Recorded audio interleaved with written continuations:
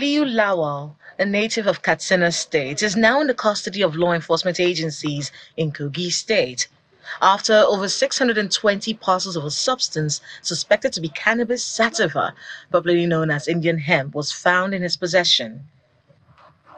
The drugs were found in the vehicle he was driving, a navy blue golf car with registration number HK511ABC.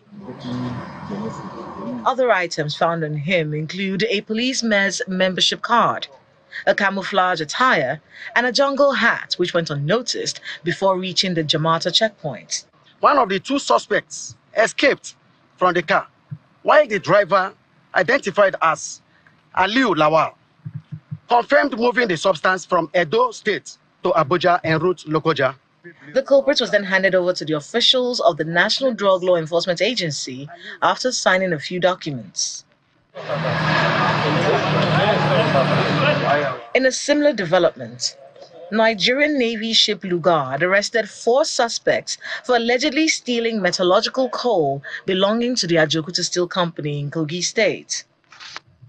The commander, Nigerian Navy ship Lugard, while parading and handing over the 4 suspects to the Nigerian police at the Ajokuta Steel Company for further investigation and prosecution, said the culprits were arrested on the 4th of April 2024 after a tip-off that some unknown persons were stealing metallurgical coal alongside the company's jetty.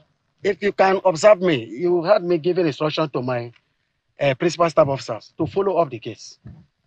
We want to know the outcome of what the police will do with them. We want to know, because if they don't do anything meaningful with them, actually it will frustrate our efforts. The Kogi State Governor Ahmed Ododo, represented by his special advisor on media, Ismail Issa, in his remarks, applauded the efforts of the Nigerian Navy in combating activities of criminal elements in the state. His Excellency did not mince words when he said that criminals, wherever they may come from, in their numbers, should be assured that they will return in zeros. The 4 culprits have been handed over to the police by the naval boss for further investigations.